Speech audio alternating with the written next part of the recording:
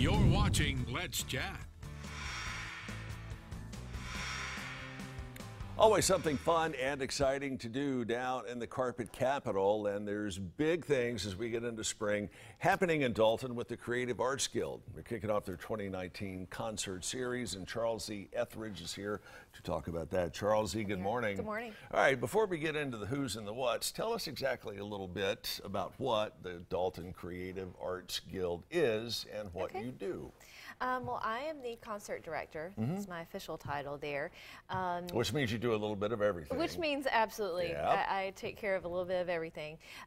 So it's a nonprofit organization, and we offer classes in art, gymnastics, dance, ballet, music. But in addition to that, we also host community festivals and events about 4 or 5 times a year. Right. And adding to that is this new in-concert series, which this year we are featuring songwriters. Last year we did more of a full bands that we featured for 8 months and in the Americana vein. All right. This is kicking off coming up this Friday, the Ides of March, starting at 7 at the Creative Arts Guild in Dalton. Who's going to be the lead-off performer on this? We actually started the series back in January, so this is our 3rd show of the series, and Miss Abigail Flowers will be with us. And Abigail is just a really great jazz vocalist from Nashville, Tennessee, but she is actually a singer-songwriter as well, and she also plays the ukulele. So that's a very different twist. Yeah, so it's great to hear her do these kind of jazz-inspired, you know, sultry songs on a ukulele. I think we have a piece of video that we're going to show you a bit of featuring Abigail as Charles and I continue our discussion. And you're going to do this all the way through May. All the way through May. Yes. And again, you're focusing primarily on the songwriting aspect of entertainment, which most people think writing a song is easy as ABC. Right. It's anything but. Exactly. Exactly. And songs, they just, they tell stories, and they're oftentimes very, very personal.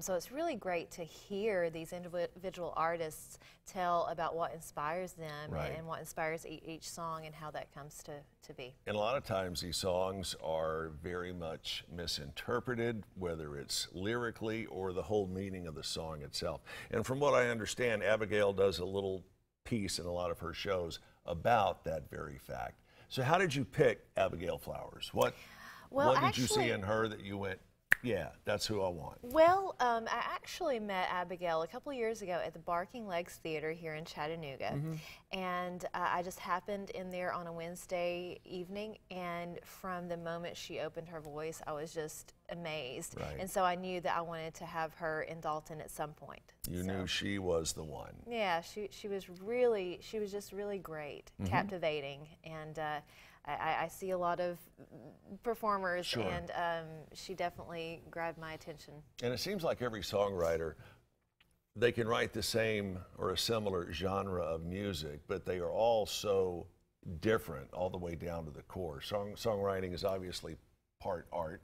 It's part science, and there's a lot of luck involved in this. Absolutely. So she's going to be doing a show. How long is the show going to last? And give us some more of the specifics of her performance. Yeah, so the show starts at 7 p.m., and that's at the Creative Arts Guild, which is 520 West Wall Street in Dalton, Georgia, in the Jonas Performance Hall there. And it goes from 7 till 9. And guests are welcome to bring, you know, a picnic dinner or wine, whatever they would like.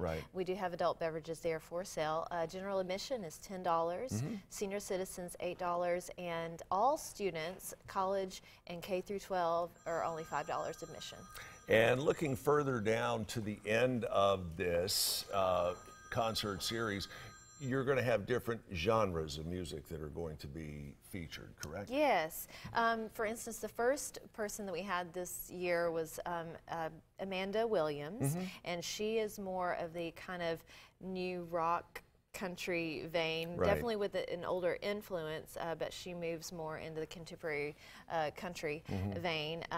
Last month we had Paul Childers, Right. which is definitely a soul and Big blues, name. rock, pop. Big Yes, name. he is. And then this month with Abigail, with the jazz influence.